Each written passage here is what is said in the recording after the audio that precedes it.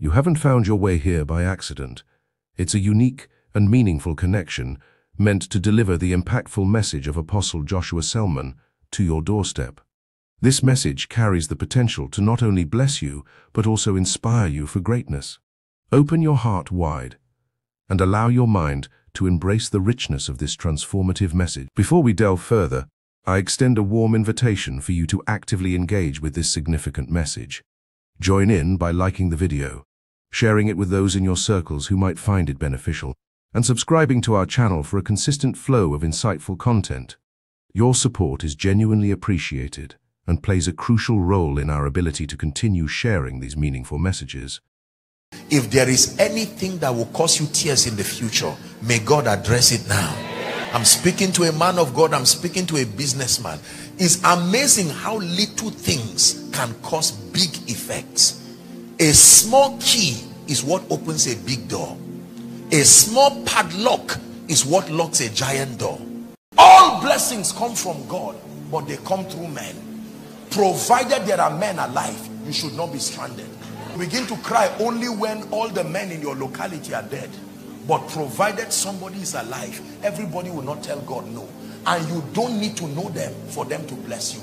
Knowing them is an advantage. The Spirit of God is moving with full force. As we begin to prepare to wrap up this church age, as we know, the Spirit of God knows that there is still much to be done.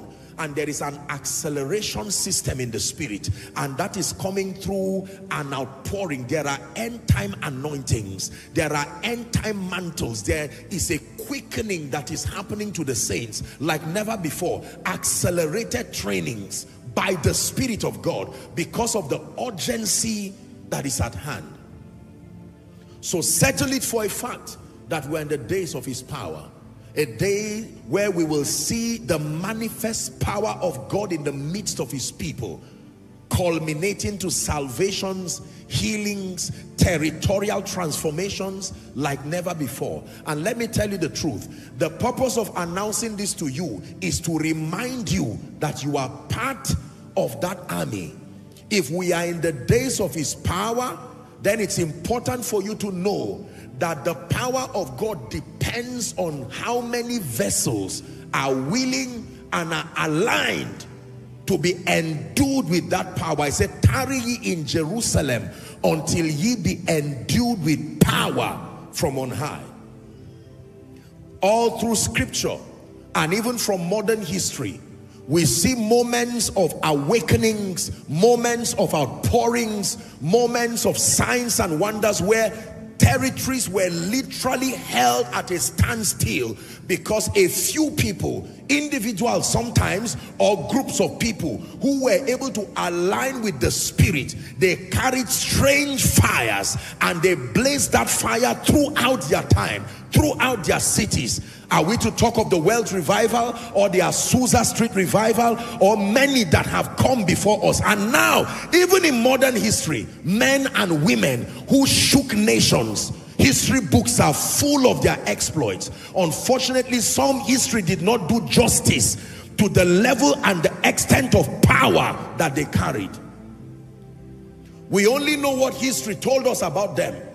But we know for a surety that with the kind of alignment that these men and women had towards God, they must have done greater than what history told us.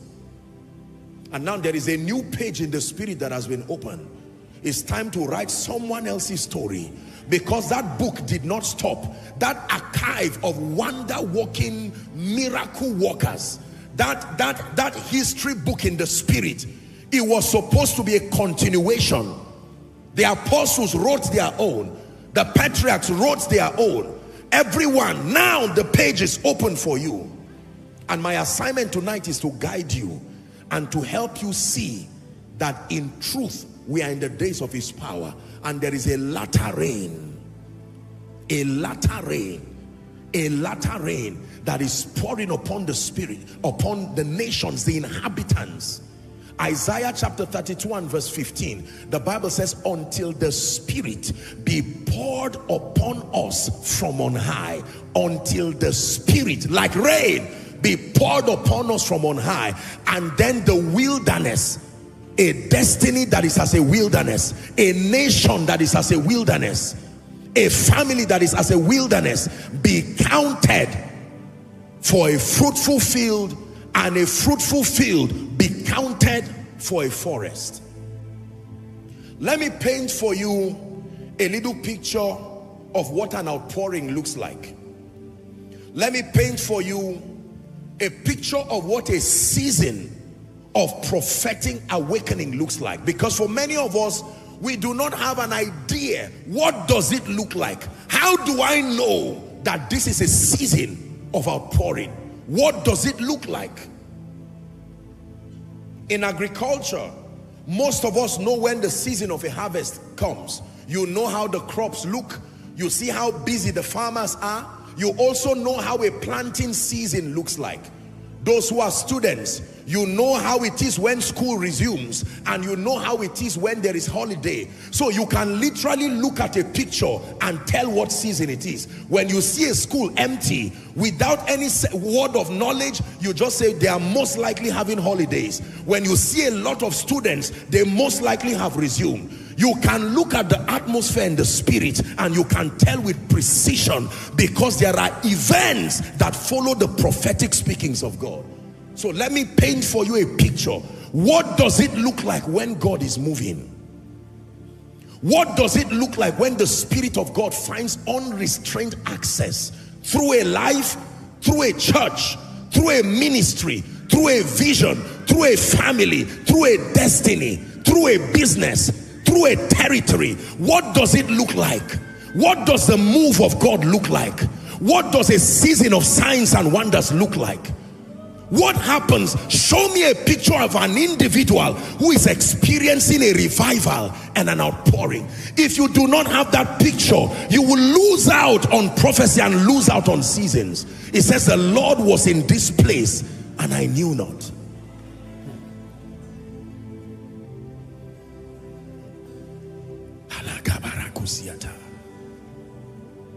What does a season of outpouring look like? Number one, the season of outpouring comes with a manifestation of mighty works. Mighty works in and through the saints. The season of outpouring is a season of mighty works. The season of the latter rain, when the Holy Ghost moves upon a people, it culminates to mighty works. It's a season of extraordinary manifestations. What does an outpouring look like? A season of greater influence, where the church gains ascendance and their influence becomes incontestable even within their world. Not just from a spiritual standpoint, that the church gains visibility, like we find in Isaiah chapter 2 from verse 2 and 3.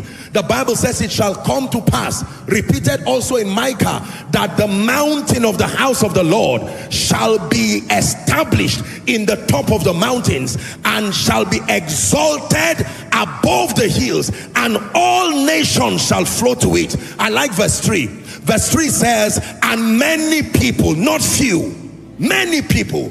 An outpouring is a season where multitudes are affected by the influence of the Spirit. It does not happen to a few.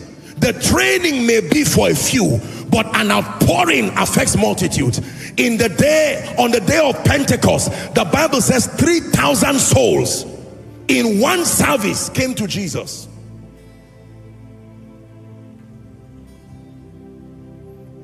The season of the latter rain is a season of mighty works, not mighty discussions about works, doing exploits by the Spirit.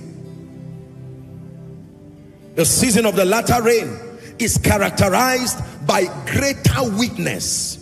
Greater witness. Acts chapter 4 and verse 33. The Bible says, and with great power. Acts, did I get that right? 4:33.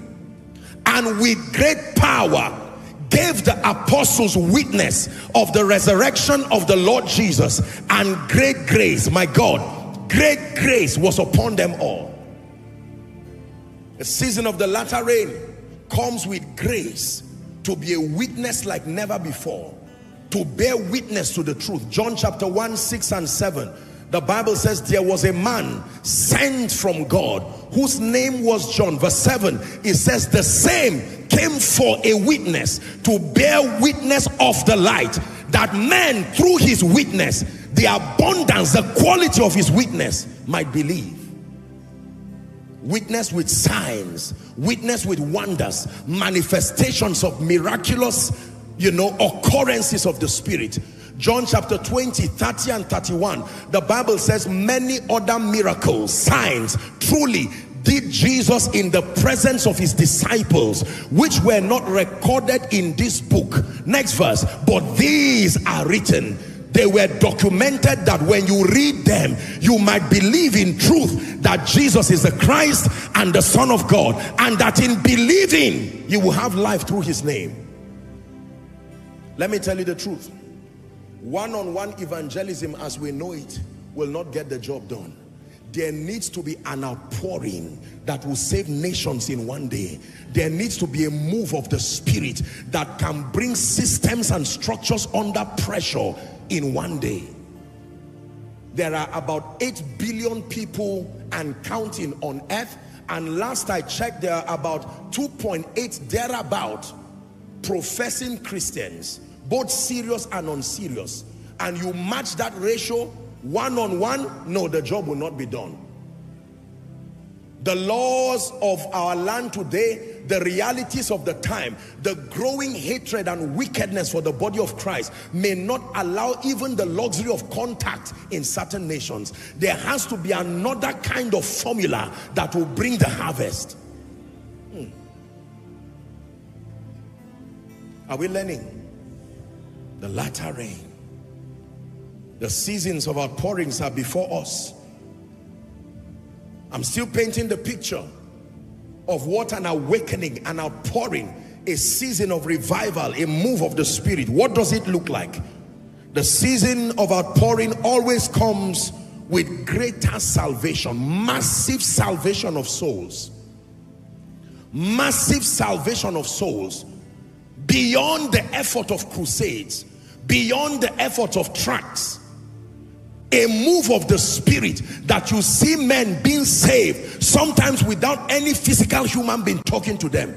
Visions in the similitude of that which happened to Paul. And people, individuals who in their salvation will be the salvation of a Decapolis. One man got saved and 10 cities were saved because of him. One woman was saved and she ran, left her water pot and said, come see a man who told me everything I've done. Let me tell you the truth. There are individuals that Satan is fighting their salvation. Some of them are locked up in your family. The reason is because in their salvation will be the salvation of over 10 million other people, 100 million other people. The impact of their conversion testimony can be books that will save others. The impact of their conversion testimony can be messages, volumes of series that will bring many to Jesus. And Satan will fight with everything he has. When he fights a man from being saved, he's not fighting one man. He's fighting everybody to be saved through that man. Hallelujah.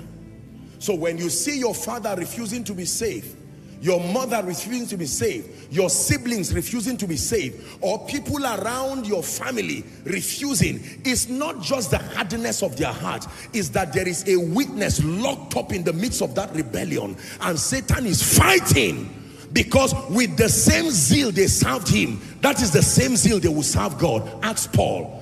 Paul had so much zeal, he went to the high priest to collect letters to persecute the people of God. But when that man encountered God, he flipped over with the same passion. The same passion. The same passion.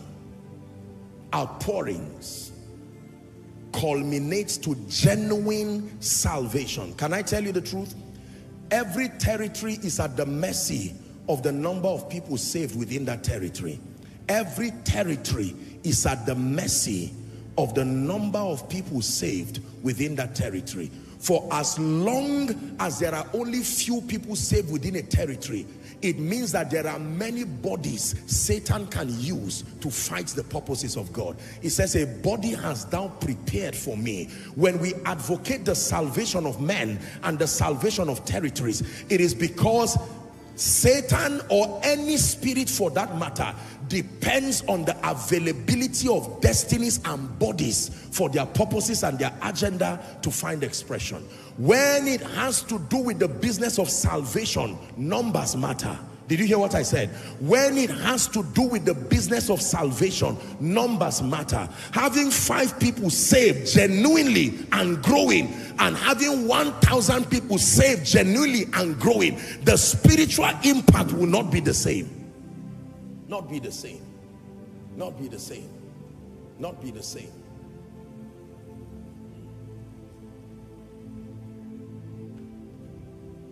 For as long as our territories are full of godless people, full of people who really do not know God, or full of people who are not even interested, do you know, Satan will do all within his power to exalt those people to positions where they become a thorn in the flesh to God's program. Satan loves people who are available and are not saved. Do you know why? He places them in positions where it makes it difficult for the witness of the saints to penetrate that environment. Hallelujah. And this is one of the reasons why we must contend. We are in the business of the souls of men. We are in the business of the souls of men. Let me repeat it again. We are in the business of the souls of men. Every single soul that Jesus died for matters as far as God's end time program is concerned. The average believer is not conscious of soul winning. We do it sometimes just to ease the guilt of religion, and so that it doesn't look like we're not serious with God. But most people have not caught the burden in the heart of God for souls. You don't have to be an evangelist. You just need to understand God's program. Hallelujah.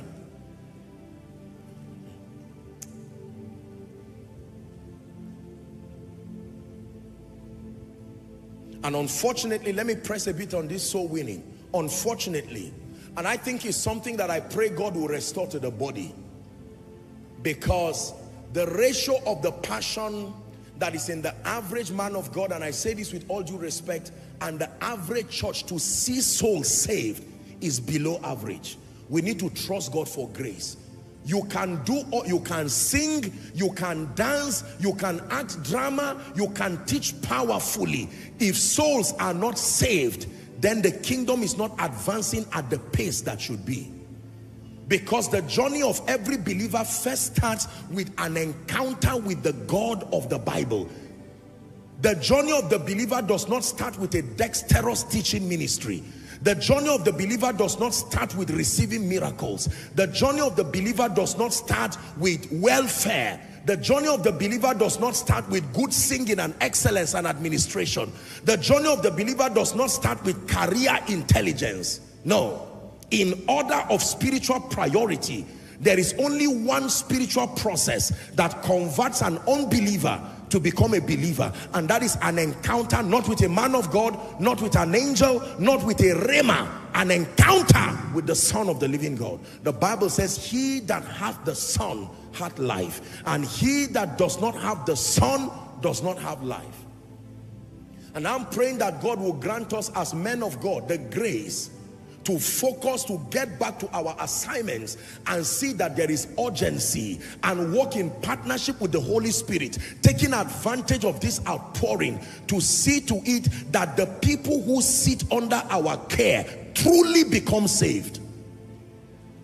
Are we together? It is easy for Satan to distract us with all kinds of things, provided it will not lead to salvation. Let me tell you this: Satan hates salvation. Satan hates men being saved. Satan hates men finding the truth. He hates men coming to Jesus in genuine brokenness and repentance to receive his life. Satan will prefer a healing service than a service that leads people to Jesus. Because everybody Jesus healed still died. Everybody Jesus fed still died. Everybody Jesus taught still died. There is only one guarantee for life and meaning beyond this realm: an encounter with the Son of the living God. You believe that? Shout aloud, amen.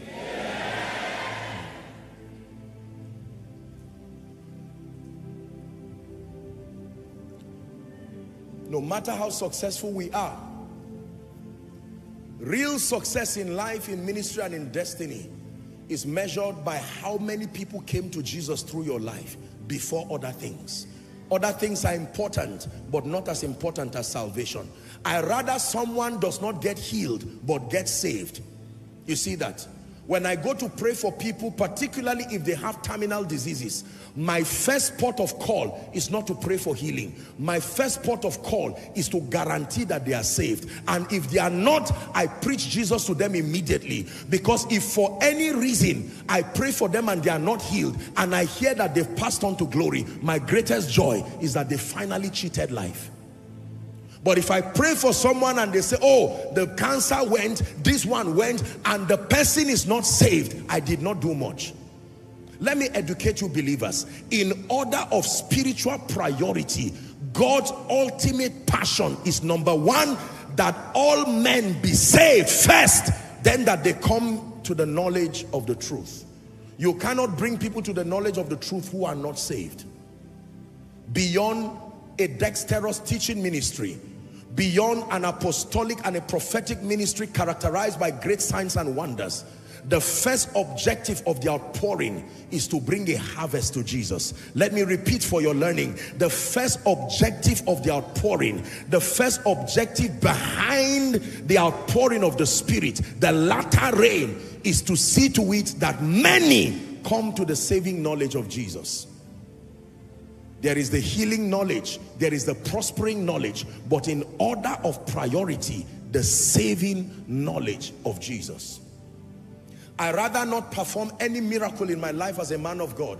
I rather not have the grace for revelation and illumination to teach. If all I know is the gospel in its simplicity, and I'm able to teach as childlike and as simple as possible, it will translate to a harvest of millions of souls within the time God has given me, I would consider myself an extreme success. Versus performing great signs and wonders, prophesying to people, profitably so, ministering the word, dishing out revelation series after series, and then at the end of it, there is a pile of unsaved people who are learned about spiritual things. It is dangerous when someone has not met Christ but has met church, because there's almost nothing you would tell them. They will recite your revelation for you, but they have not encountered Jesus. Are we together? Yeah. Church can be a culture that you learn, like English, like Yoruba, like Hausa. You can learn the culture of church, and yet you've not met the King of Kings. You can speak it. How are you? Welcome to church today. You can speak it. Turn to the book of Revelation chapter 2, and yet you have not encountered Christ. You can learn church like a career. The same way you study mathematics, engineering, you can study church.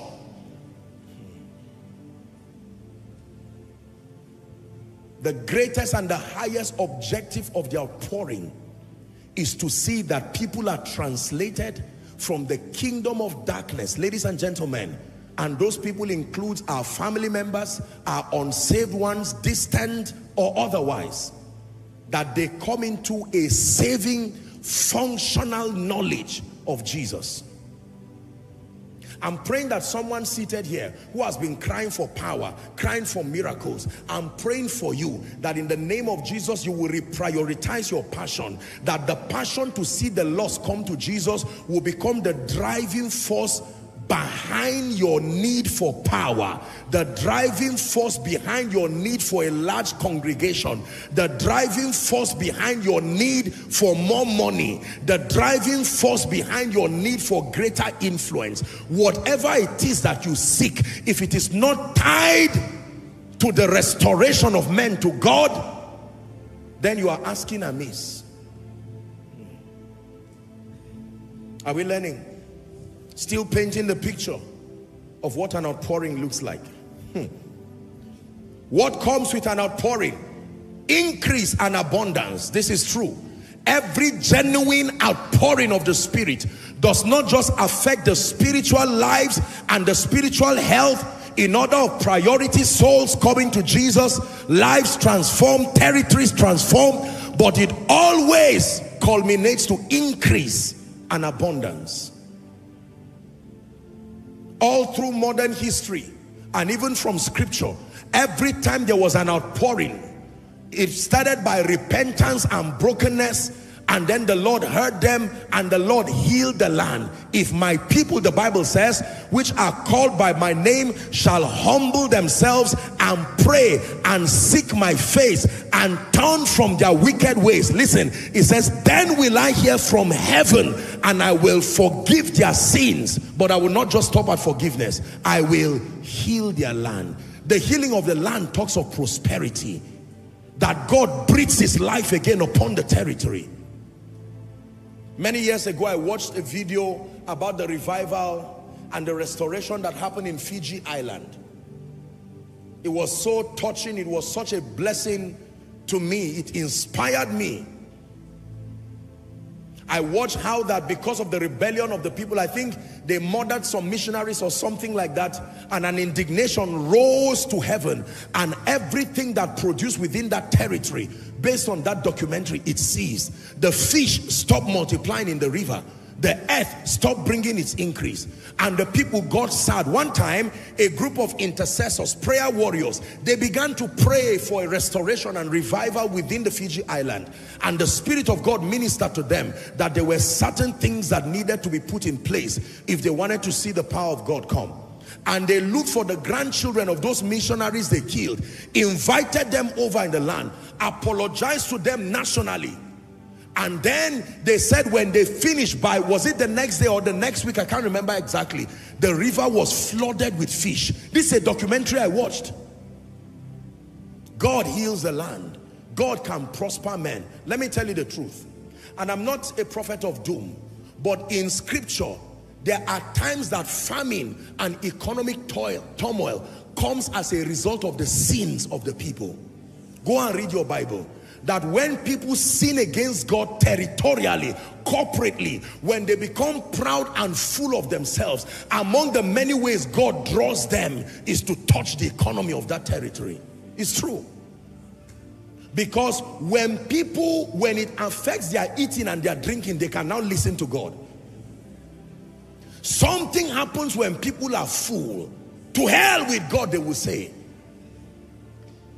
So, any nation and any territory that begins to find out that economically speaking, things are going down, among the many policies that must be enacted is genuine repentance to say something is wrong. If the earth is reacting, the atmosphere is reacting, these are forces that are alive. They react. They react. It was on account of the sins of the people that Elijah prayed and there was no rain. You see that until Christ, until God, Jehovah was enthroned again. Look at the land of Samaria. Go and read your Bible. Every time you see that, it's not every economic problem, but many times when you find out that territories come under economic hardship, among many other reasons, is that an indignation has risen to God and there is a response from heaven. Do you believe that? Joel chapter 2. Give us verse 25. Watch what happens. Joel 2:25. And I will restore to you the years that the locust hath eaten, the cankerworm, the caterpillar, the palmer worm, my great army. 26. Now next verse. It says, and ye shall eat in what? And be satisfied. This also follows outpourings. When the latter rain comes, it affects every aspect of your life.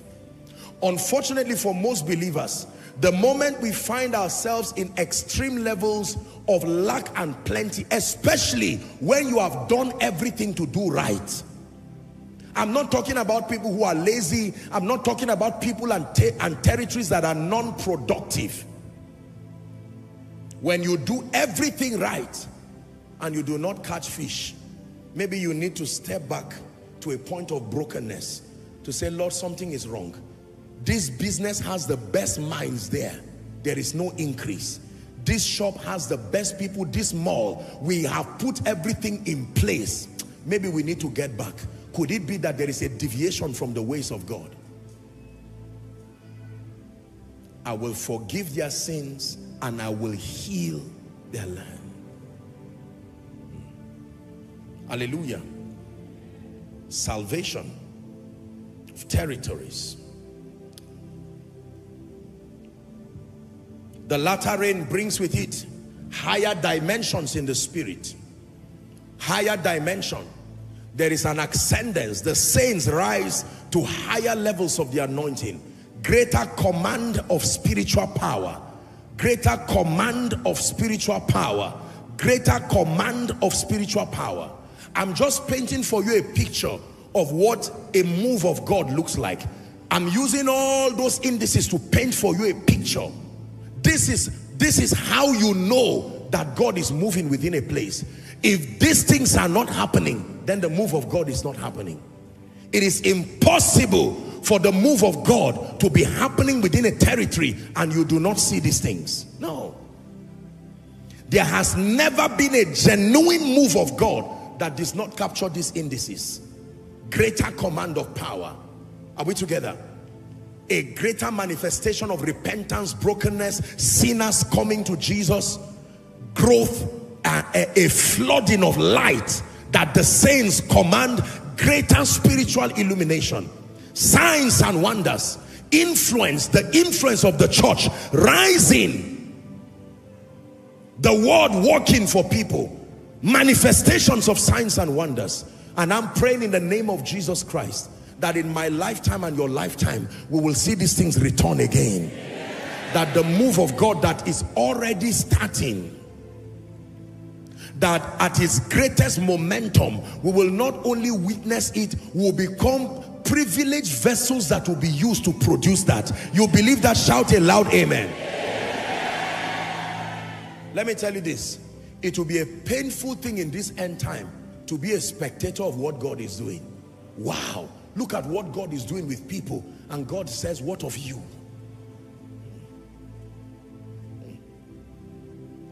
The latter rain. Now, I wrote two things here and I want you to write them down. Then we'll go into the weight of this discussion tonight. Number one, God will never force or impose his program on anyone. Please write that down.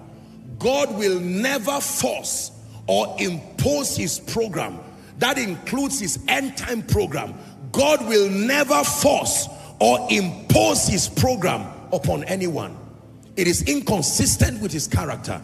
In as much as God desires an outpouring, in as much as it's part of God's prophetic program in this season, that the nations be saved, that his power be revealed, that the saints be elevated to higher levels of grace, God will never impose his program. God will never impose his program on an individual and on a people. The reason is because he created us and gave us the exclusive ability to choose.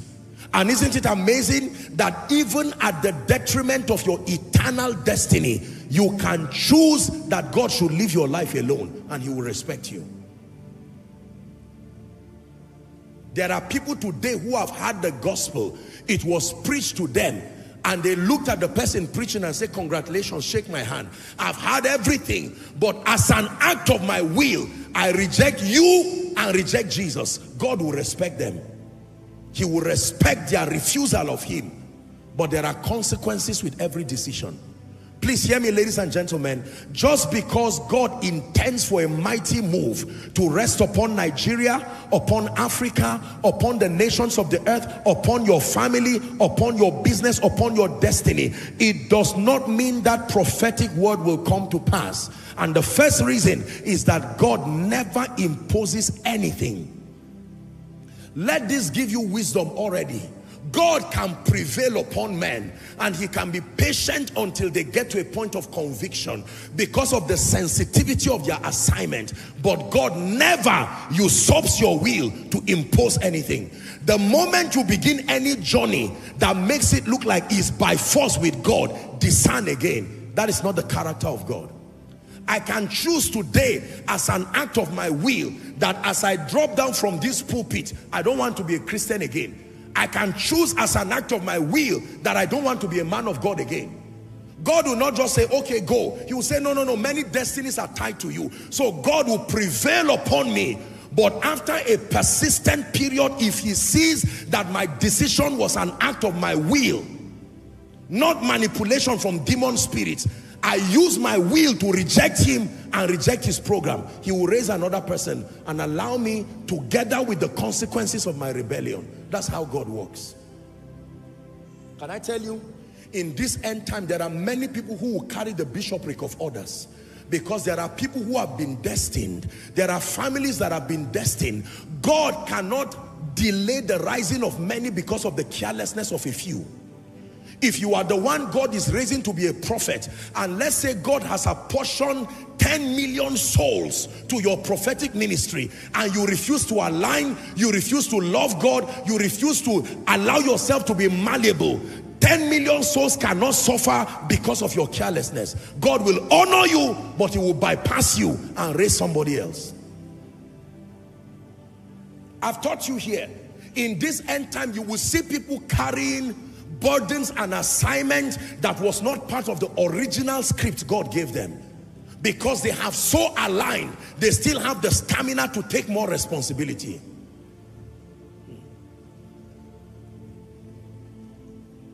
Hallelujah.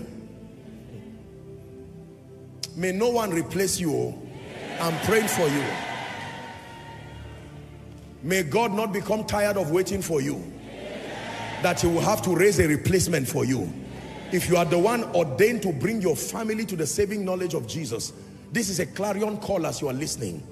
God is merciful, he's patient, but he's also loving, and his love exceeds all his other attributes. In fact, God is love. God is not mercy, God is not kindness, but he is love. He shows mercy, he shows kindness, but the epitome of who he is in one word is love. And God would rather one person face the consequence of his carelessness and decision than nations come under the judgment of the carelessness of one person. This is how God works. Are you understanding me so far?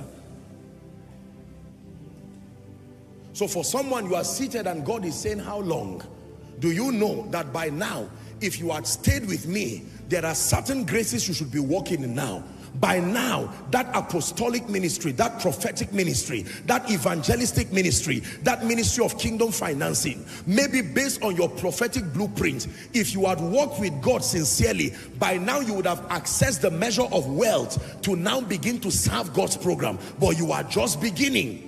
And God is saying, no, it should not be like this. He's calling you and he's telling you it's time to stop giving excuses, to brace up your spirit for an encounter that translates you to a mighty vessel. And I pray for you, help them please, in the name that is above all names. I'm praying for you, whatever is causing the spiritual laxity, that cancer that is eating up your spirit, that will not allow that new wine to emerge, let it die this night. Let it die this night. Let it die this night in the name of Jesus Christ. Please be seated. Please be seated. So I told you to write this, that God will never force or impose his program on anyone. Number two, the manifestation, write this down please, the manifestation of God's desire and plan upon the earth depends on the availability, the willingness, and the yieldedness of the saints. Let me repeat myself. You have to put this down.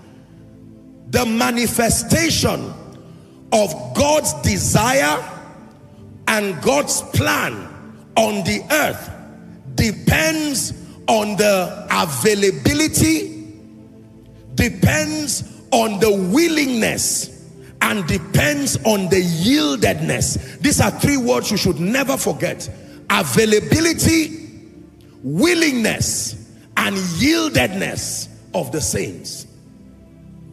If this that we are saying must happen in our lives, in our nation, in our churches, in our groups, in our territories, in our businesses, in our endeavors, it's important for us to know that the manifestation of God's desire and his plan upon the earth depends on the availability, depends on the willingness, depends on the yieldedness of the saints. Isaiah 6:8. The prophet encounters the God of the Bible, and among the many things that happen to him, when we get to verse 8, it says, also I heard the voice of the Lord saying, whom shall I send, and who will go for us? Whom shall I send, and who will go for us? And Isaiah replied, then said I, here am I, send me. Someone shout, send me. Say, send me, Lord. Shout it, say, send me, Lord. Any man that programs anything against your life, in the name that is above all names, he returns back to that devil this night. He returns back to that devil that night. This concept of things backfiring happens. So ask Haman. Haman dug a pit. He had sized Mordecai. This is how this guy will be hung there. I wonder how he felt when it was his time to hang. The Bible says, now the Lord of peace himself, is that in your Bible? That he will give you peace always and by all means. I stretch my hands towards you in the name of Jesus, and I want you to receive this prophetic word. By the power that raised Christ from the dead, the grace that backs everything I have taught you today, that empowers you to walk in keeping and see it manifest, may that grace rest upon you. A grace to contend for light, receive it in Jesus' name. A grace that supplies the discipline to meditate until scriptures become spirit and life to you, receive it in the name of Jesus. A grace that empowers you to obey, and to obey completely, receive it in the name of Jesus. Energizing of the spirit to contend in the place of prayer until you birth and manifest victories. I release that grace upon you. A grace that brings men, that draws men from all the 36 states in this nation, the continents in the nations that make up this continent, and the continents of the earth. Wherever your help is, through men, may God gravitate it to your destiny. No more delay of prophecy over your life. Koinonia, hear me. No more delay of prophecy over your life. Let it manifest speedily. Speedily. I am certain that the sermons you've embraced have been a wellspring of blessings, lifting your life and igniting a profound commitment to wholeheartedly serve God. We extend a heartfelt invitation for you to subscribe to our YouTube channel, ensuring you remain connected and never miss any upcoming videos by activating the notification bell. Your subscription transcends a mere click. It symbolizes a dedication to continual spiritual growth, enlightenment, and empowerment. Embark on this faith-filled odyssey with us, as our channel strives to become a sanctuary for both spiritual seekers and steadfast believers. We staunchly believe in the transformative prowess of God's Word, and our objective is to disseminate messages that deeply resonate with the essence of your soul. Become a part of our community, subscribe, and let the radiant light of divine wisdom. Your presence is integral to this uplifting journey, and may the abundant blessings of God overflow in every facet of your life. Amen. Stay connected with us across all our social media platforms at Flaming Channel, and explore more on our website at www.flamingchannel.com. Gratitude fills our hearts, and may God's abundant blessings continue to grace your life abundantly.